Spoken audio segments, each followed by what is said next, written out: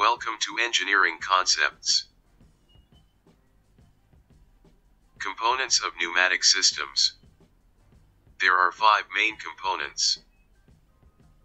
They are 1. Air compressor, 2. Air reservoir, 3.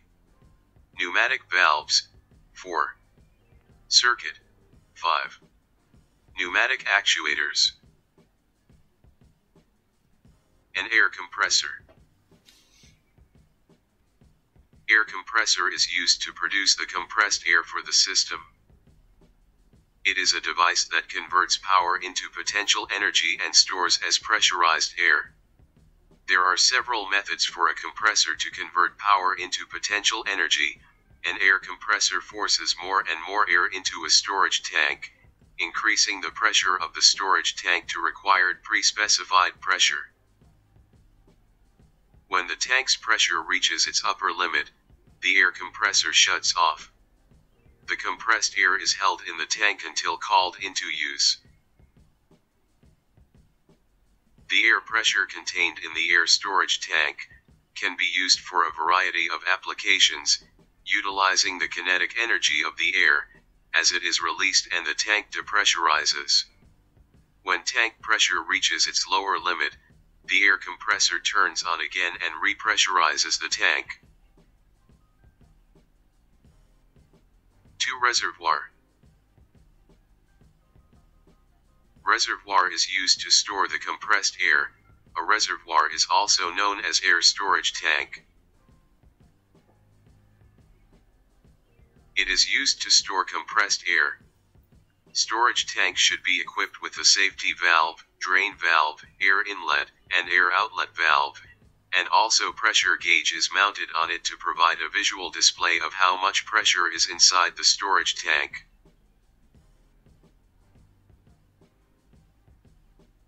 If the pressure in air tank exceeds its upper pressure limit, then safety valve opens and releases excess pressure into the atmosphere to avoid operational failures, thus adjusting and ensuring operational safety. We know that the atmosphere contains a small percentage of water vapor. After using compressor and storing air in tank for a while, the water vapor present in the atmosphere enters into the air storage tank and condenses at the bottom of the air storage tank, because of the pressure in the storage tank. This condensed water can be vented out with the help of a drain valve provided at the bottom of the air storage tank. The draining of condensed water should be done more frequent if the surrounding of working environment has more humidity. 3. Valves. Valves are used to control flow direction of the compressed air. It is a device that regulates, directs, or controls the flow of a fluid by opening, closing, or partially obstructing various passageways. Valves are technically fittings, but are usually discussed as a separate category.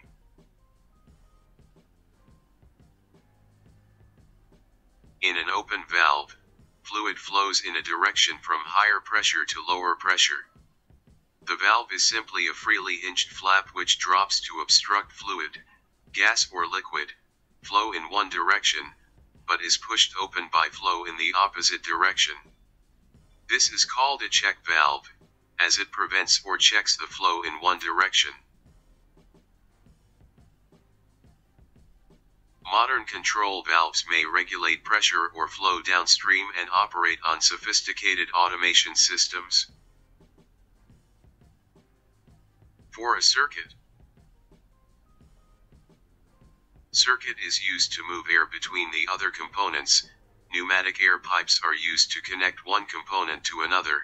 A pneumatic circuit is an interconnected set of components that convert compressed gas into mechanical work.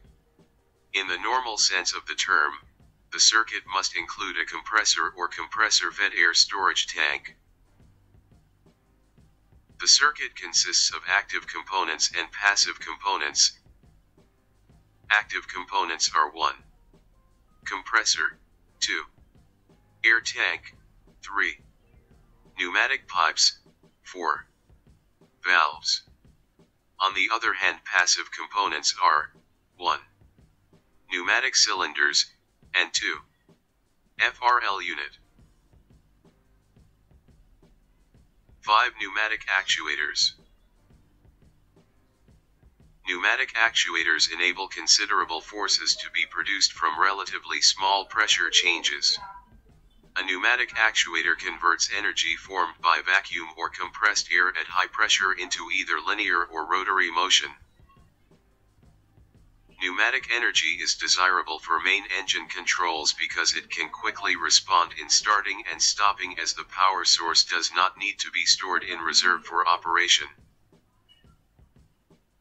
Moreover, pneumatic actuators are safer, cheaper, and often more reliable and powerful than other actuators. These forces are often used with valves to move diaphragms to affect the flow of air through the valve. Thanks for watching. Please consider subscribing.